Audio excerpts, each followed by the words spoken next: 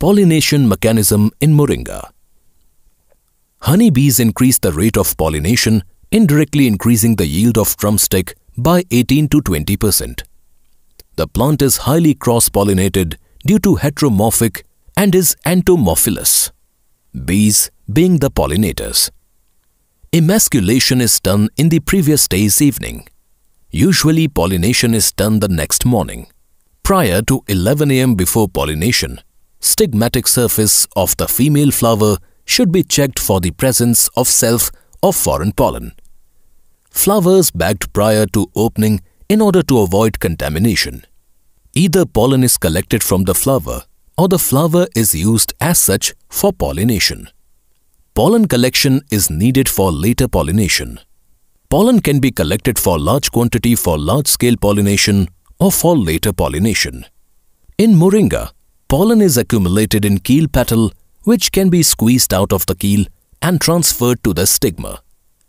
Pollen can be stored safely for later use for a few days under dry room conditions.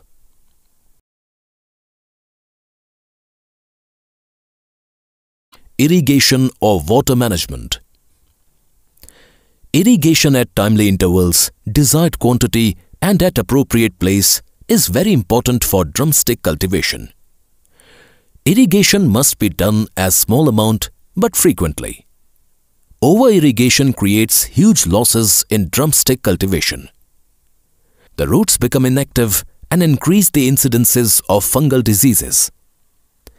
Irrigation may be carried out by two methods. Conventional method. Flood irrigation comes under conventional method of irrigation.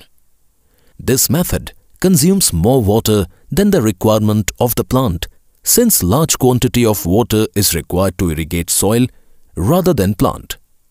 The water requirement is highly depends on porosity of soil. In this method, plant suffers from either by water stress or overwater. Drip irrigation.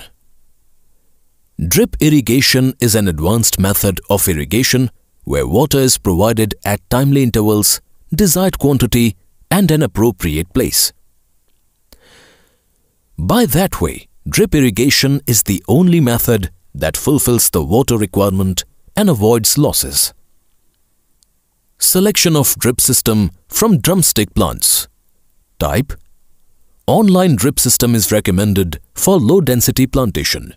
However, either inline or online drip system is recommended for high-density plantation. Discharge 4 liters per hour. Number of laterals, single or double. Number of drippers or plant, 1 by 2.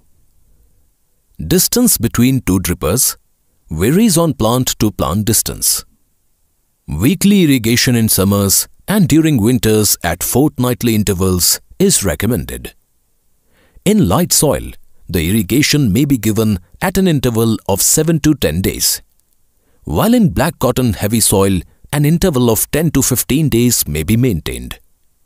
The average annual water requirement through drip irrigation is 20 cm. Drip irrigation helps to save 50% on irrigation and 65% when sugarcane trash mulch is used. It also helps to increase the yield by 30 to 35%.